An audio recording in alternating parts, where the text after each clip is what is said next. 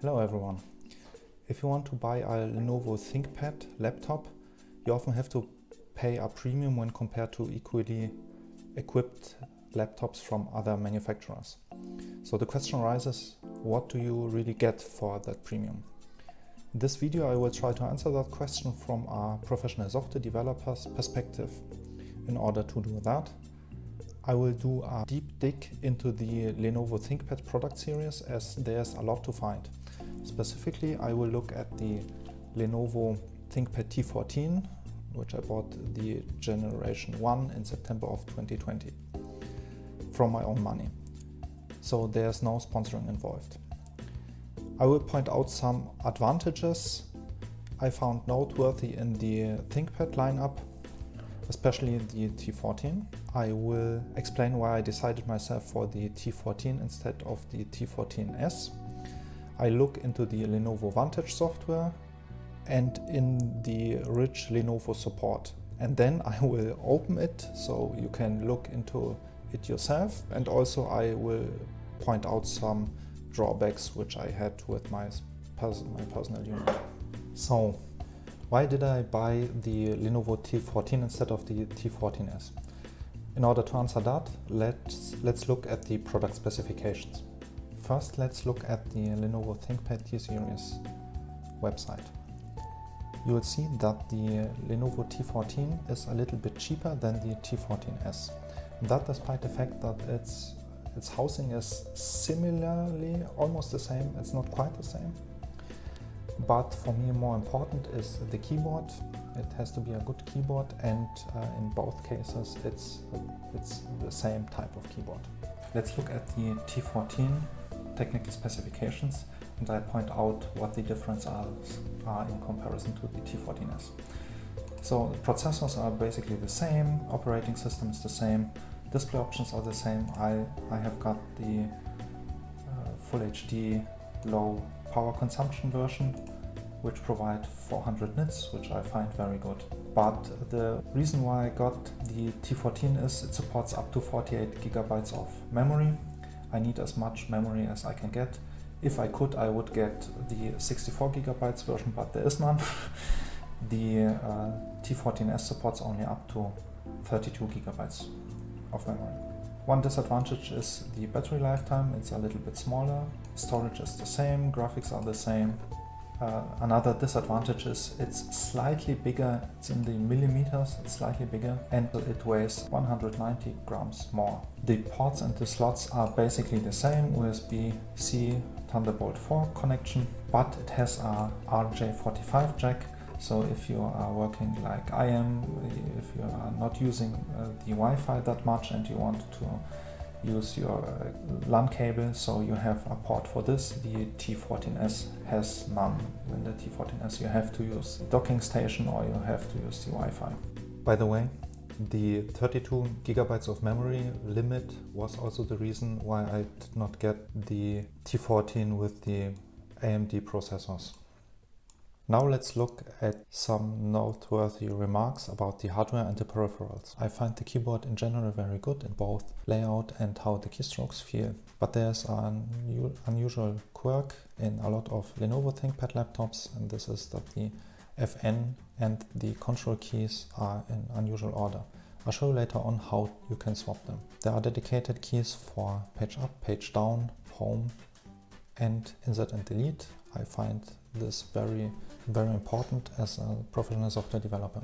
Also, the function keys are arranged in groups of 4, which makes them very easy to find without looking.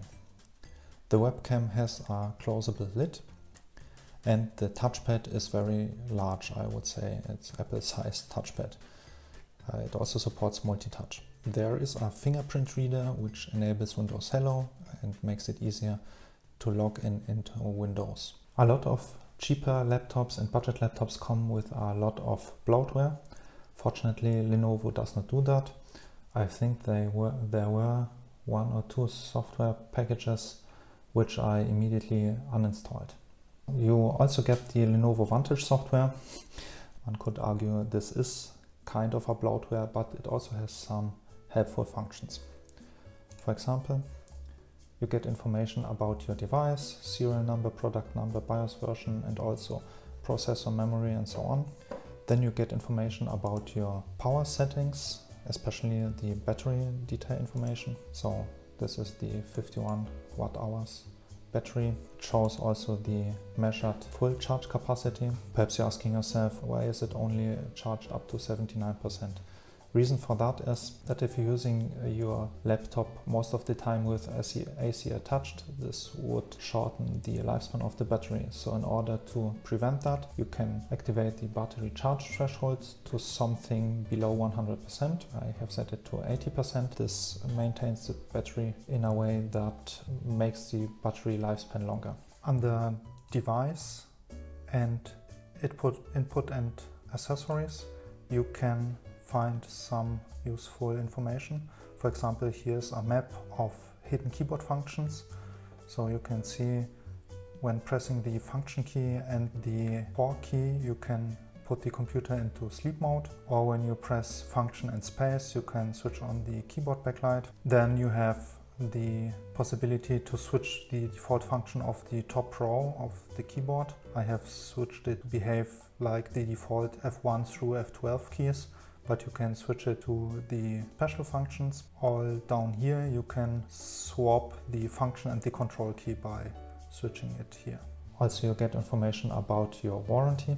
The T14 product series gets 3 years of depot support, which means it includes parts and labor. Repairs have to be done by shipment into the Lenovo depot. Also you get information about system updates and driver updates. So when Lenovo publishes updates, you can see them here, and also the laptop would automatically install them.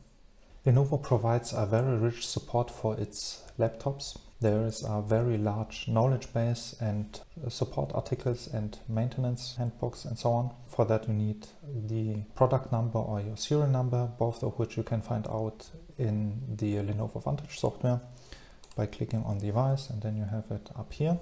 With your product number or your serial number, you can go into the Lenovo support database on their webpage. There you have to click on PC support, paste in your product number, and this brings you to your product support. There are a lot of troubleshooting guides, drivers, software, diagnostics, knowledge base articles. I want to point out some noteworthy articles and guides. For example, there's a whole video gallery with gems like why is my computer slow, or how to care for your Lenovo computer. But there are more serious videos like how to sanitize your Lenovo PC, or also very funny, you have to look into it, battery life and how it affects you. Yes. On a more serious side of things, there's also the knowledge base where you can find good articles. For example, recommended ways how to enter your BIOS, including also videos, and also a guide how to do it with screenshots and pictures.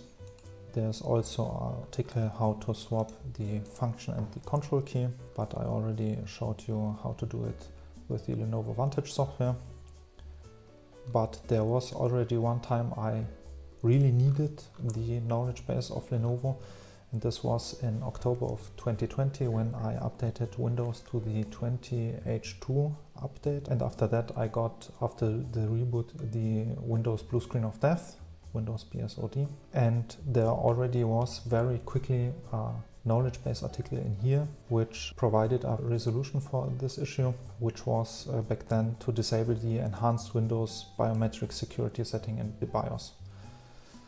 So this definitely helped me out very fast and was very fortunate.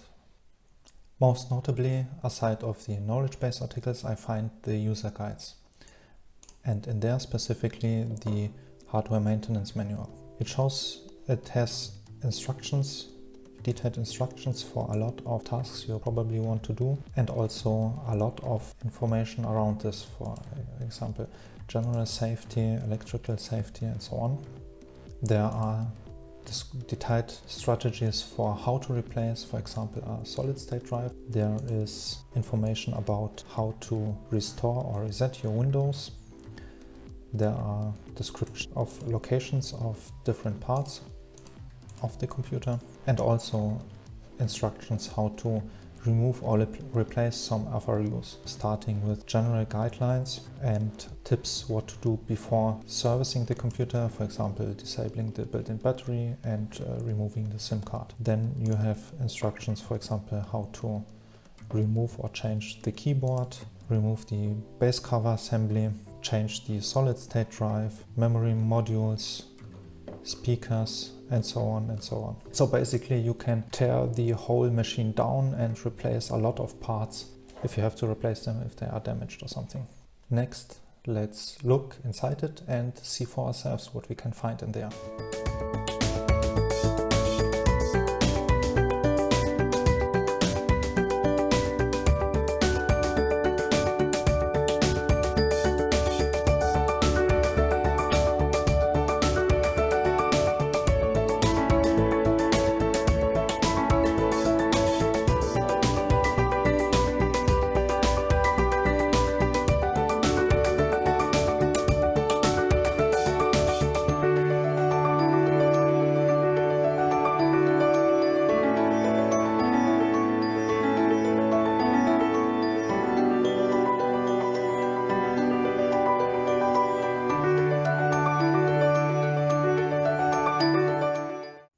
So now let's look what we see here. First, of course, it's the battery.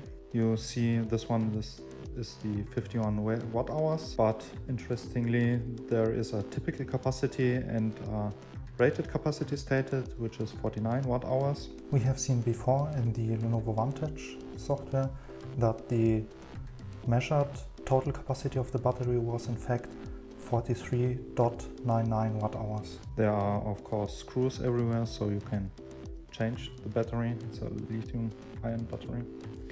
There is the memory module slot where I have built in a 32 gigabytes module. There's also the 4G module, which you can remove or replace. There's the solid-state drive M2 SSD.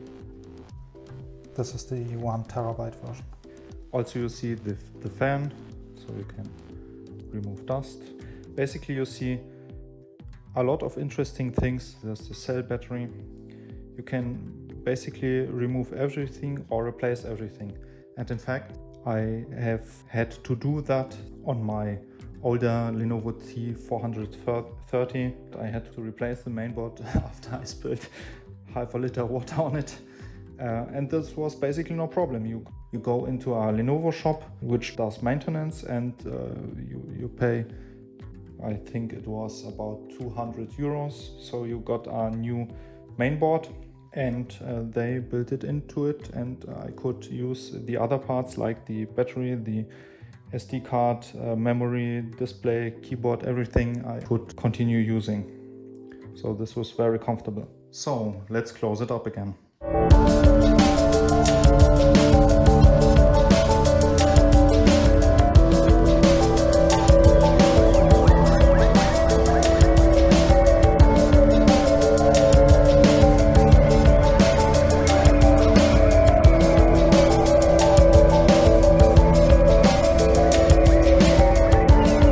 So in order to round up this video, I also want to give you some personal experiences.